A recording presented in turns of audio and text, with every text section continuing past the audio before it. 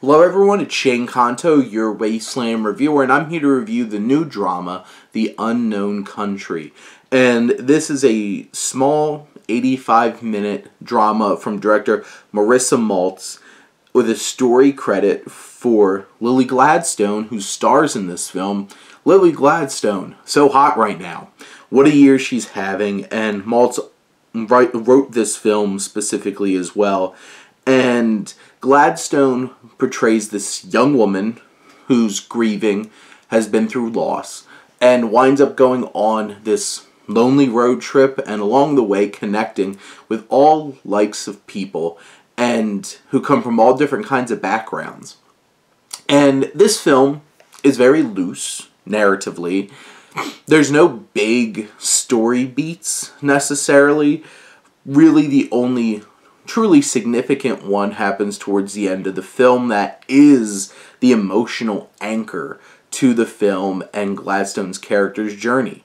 But generally, we just get to experience Gladstone's journey many times alone in a car processing her feelings. Other times experiencing the wonderful, beautiful landscapes of America. Andrew Hajek, who is the cinematographer, helps capture just the absolute beauty of this country. But the most interesting thing about this film is that she has small moments with different characters, and in a pseudo-documentarian kind of way, it cuts away, and you hear from these people.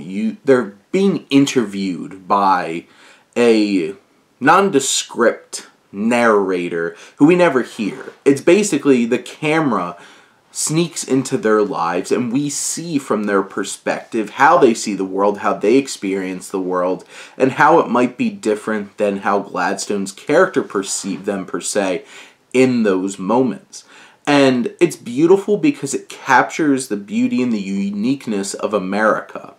This film captures the beauty of America, all while this lonely, grieving young woman experiences all of it.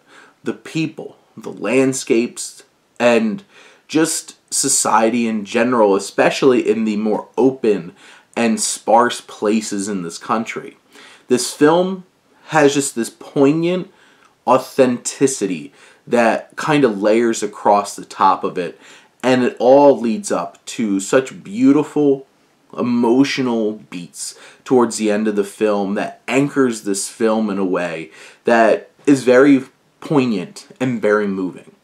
This might not be the most intriguing in terms of its narrative, but it captures character as in people. It captures the uniqueness and the beauty of our uniqueness in this country, and I feel like this film carries you on an emotional journey that is certainly worth the modest 85-minute commitment that this film turns out to be.